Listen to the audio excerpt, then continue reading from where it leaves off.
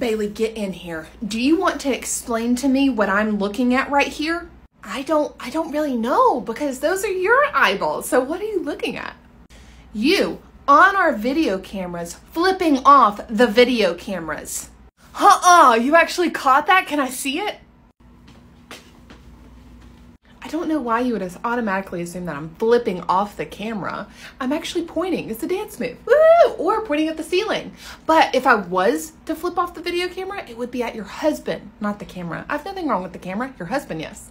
Do not insult my intelligence, Bailey. I am fully aware of what you were insinuating with doing so. You know, with the amount of sass that comes out of your mouth, you would think that you had something to back it up, but you do not. I do. I have a name in the city. You do. Ew, no ma'am. You liked the spice before I started working here, and now all of a sudden you don't like it.